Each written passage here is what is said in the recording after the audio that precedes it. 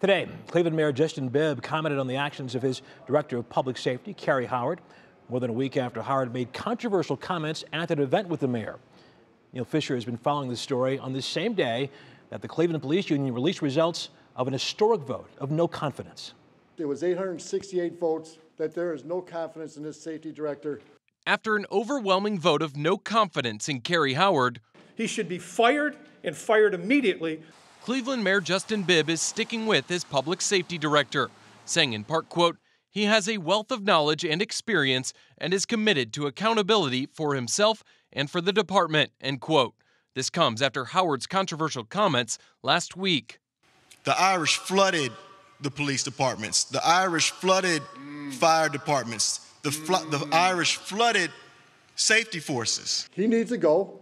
The mayor's his boss, and he has a choice to, get rid of him.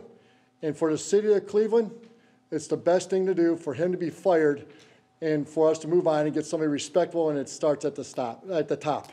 As officers in uniform watched, Cleveland Police Patrolmen's Association President Jeff Follmer announced a vote of no confidence. 868 members say they do not trust Karrie Howard. Today, I caught up with him at City Hall. Any comment on the vote of no confidence earlier today by the police union? No comment. Has the mayor said anything to you in regards to the statements that you made last week? No comment, man. Do you have anything else to add to the police officers here in Cleveland that feel like they lost trust in you? The officers have my full support, and I will look forward to working with them. That's all I got. Thank you. The lack of trust building within the city. If Karrie Howard is not disciplined, does the union have confidence in the mayor? No.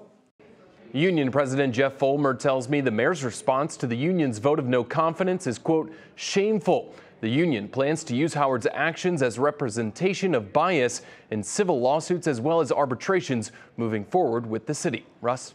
Neil Fisher in the newsroom. Thank you.